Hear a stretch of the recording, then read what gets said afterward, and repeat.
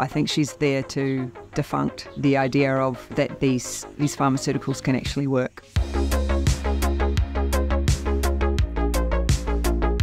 The effect is about two young people that come into a clinical drug trial to earn some money, and they begin to develop feelings for each other, and questions arise over whether it's the effect of the drugs or whether it's real love. I think Tristan is motivated by experience and thrill.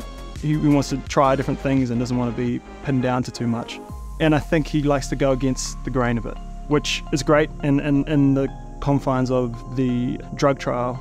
But I think outside of the drug trial, the free-spiritedness has led to not much accomplishment in his life.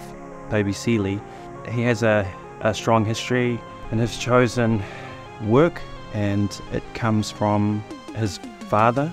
I think he's trying really hard to be an important part of that lineage and continue all that work that has been done before him.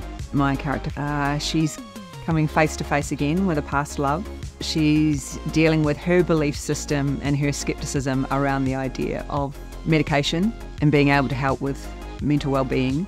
One of the major conflicts Connie faces in the effect is that she enters the drug trial in a relationship. When she meets Tristan, her loyalty and her feelings come into question.